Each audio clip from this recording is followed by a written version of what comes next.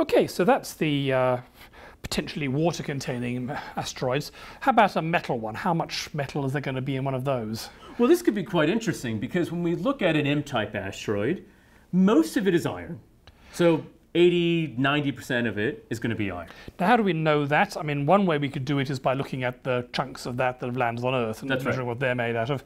The other way is you can just assume that you look at what elements everything was started out with, which ones would sink to the middle, and then being blown apart, and try and work it out from first principles that way. But probably we're getting this mostly by looking at lumps of rock that land on Earth and measuring reflection spectra of theirs, saying, oh, that looks the same as our thing in space, therefore it must be made of the same sort of stuff. That's right. So when we see these estimates, it isn't 8.5%. The fact that they put 0.06% is oddly too specific for really what we're trying to do. It's almost all iron. There's less nickel, but more than everything else.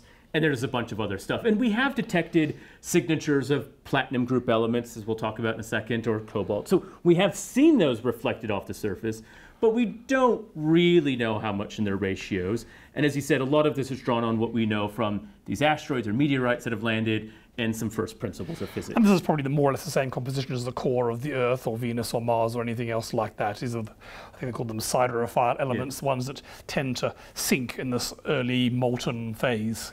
So this always poses our first trick. How do you develop a mission where you actually don't know the exact quantities, right? If you really want gold, well, you still don't actually know if there's enough gold to make it worth your while or some. So we really have to figure out how much there could be even on the small scale. Now, you know, when we look at the silicates, these are the boring ones, they have lots of good, useful things, but not really the useful things for us. What we really want is this stuff. So let's go back to Themis. Now, this is the one that we know of ice. It doesn't have metal, but we'll take it as an example asteroid. Yeah, but let's just assume we have a 200-kilometer size metal one like Psyche. Psyche, yep. So similar idea, similar mass. Now, 90% or so is going to be iron. Now, if we take 90% of this huge number, we get almost 10,000 trillion tons worth of iron. That is a lot. And we're assuming it's uniform all the way through, but at this point we don't know. 8% nickel, that gives us still 800 trillion tons. I mean, 0.05% gold and platinum still giving us 50 trillion tons of it. You know, even when we say it's maybe small, there's just a lot. When you talk about a chunk of metal that weighs a small fraction of the moon, you get a lot.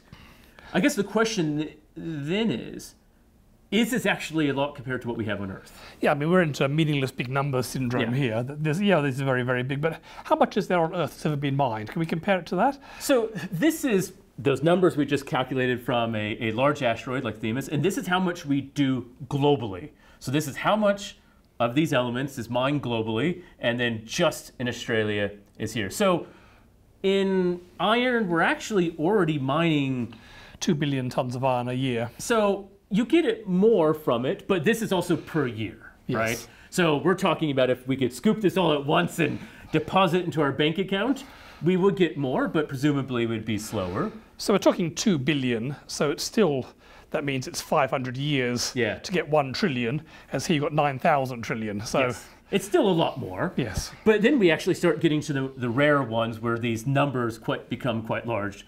We only mine about 100,000 tons worth of nickel, and we're talking about 880 trillion tons. We're literally talking about tens of thousands of years worth of mining.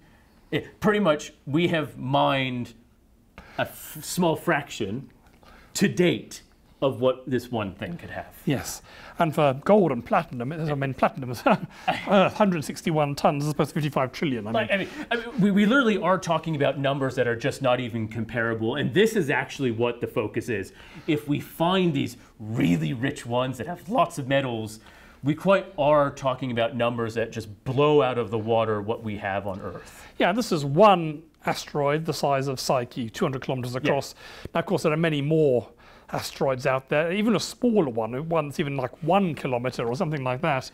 It's going to be You're still talking about just trillions of tons, not thousands of trillions of tons, right? Yes. So, you know, even if that slips into a billion, it's still a lot more than the 160 we're doing. So we're really starting to talk about numbers that are, well, astronomical in some ways. And this is what gets people's eyes lighting up with dollar signs. Exactly, because people think, ooh, lots of worth here. All right, hydrogen, carbon, nitrogen, oxygen, there's a lot of it, but we actually don't care about that. That's the rubbish now. What can we focus on? Iron, cobalt, nickel. We can use some, we use it for industry. And a lot of this use is how do we turn this into being used in space? So that's one of the first principles of all this material. Instead of it bringing up to make or build new space stations or build things on Mars, we just go to our friendly neighborhood asteroid. So, I mean, in principle, you could say, let's solve the world's supply problem by taking this off the asteroid and lowering it down to the Earth's surface. But quite apart from the difficulties of lowering millions of tons of iron down to the Earth's surface without dropping on people and killing them, the highest value place for the stuff is space. Yes. Because whenever iron costs on the Earth's surface, a kilogram of iron in space is going to cost a lot more because you've had to launch it. Yes. And if it's already in space, that's when you have a huge cost benefit. So the cost benefit of taking this iron down to Earth to do something maybe marginal, but if you're trying to build something in space, this is definitely the cheapest way to do it. Exactly, and then that means you can do more and all those goals. So it becomes quite an interesting argument that the volumes we're talking about do start to outrun the probably initial cost of doing this. If we could do it on Mars, we could probably do it on an asteroid, right? But there are some other subtleties. One of the problems that we have that is often assumed is people say, hey, we got platinum. But what we actually detect is platinum group elements. And that is rhodium, platinum, and palladium, and iridium, all very useful things in their own right, actually pretty much look the same in spectra from the infrared. It's like when we talked about water on the moon, hydroxyls. Is it just one H and an O? Is it a H and three O's? Is it an H and two H's and an O? We don't really have a great difference when some of these things are very similar to what they look like. But odds are they're in the same sort of ratios they are in metal That's meteorites that land on Earth. So we can measure those things. And it's not going to be that different. There's no particular chemical reason why something should have disappeared from an asteroid as opposed to something else. Exactly. So you want to check. You want to take a check, sample that's up just to right. make sure before you spend $1 trillion mining it. So, and It's highly probable that you're in the same sort of Exactly. ratios we see on Earth and particularly in the rocky metal meteorites that land on Earth. that's right. Which, So after all, have come from an asteroid like this. exactly. So, that's our best argument here is even though, yes, we're a little bit limited in what we do have these samples here on Earth. And even if the numbers are slightly different, you're not going to go all in to go, I'm just going to go mine nickel. No one's going to set up shop just to go mine nickel on an asteroid. If you're doing it, you're going to take everything and distribute it accordingly.